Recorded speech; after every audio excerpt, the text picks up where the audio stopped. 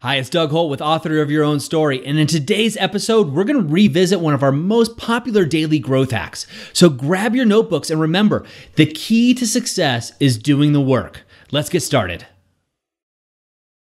Today's topic, do it for the photo.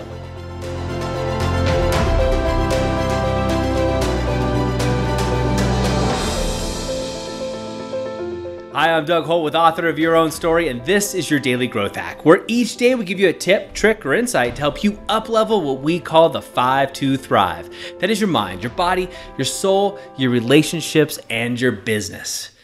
Do it for the photo, whatever it takes. Right now, there's somebody outside hiking. There's somebody outside swimming with sharks. Why? Because they're doing it for the Instagram photo. See, social media has pushed us in ways that we never thought possible. There are people out there doing crazy things. They're becoming the authors of their own story just so they could rub it in other people's faces or just so they could show people how great their lives are. I think that's fantastic. Whatever it is for you, maybe it's just doing it for the photo. And so maybe that's something you get to do today. Maybe it's something you get to decide. What would be photo worthy for you?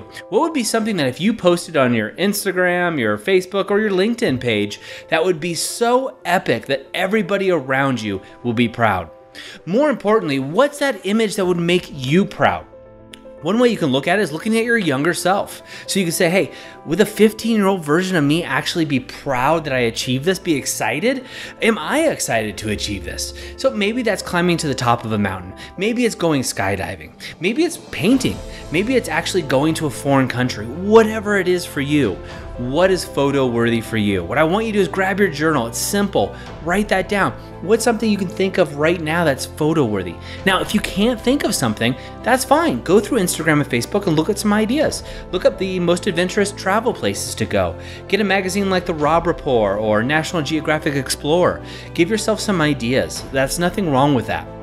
On the path to becoming the author of your own story, sometimes it's really good to read somebody else's. And what I mean by that is actually not only reading autobiographies, but reading into other people's lives and getting inspiration. There's nothing wrong with inspiration. But what I want you to do is list at least a few objects in your mind, body, soul, relationships, and business, a few things that you think would be photo worthy.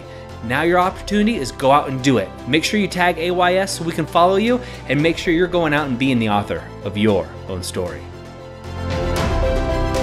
I hope you enjoyed today's Daily Growth Hacks. Please put your comments right down below and remember to click subscribe. This way we can ensure that we're delivering these daily growth hacks right to you each and every day. On behalf of the whole team here, remember, go out and be the author of your own story.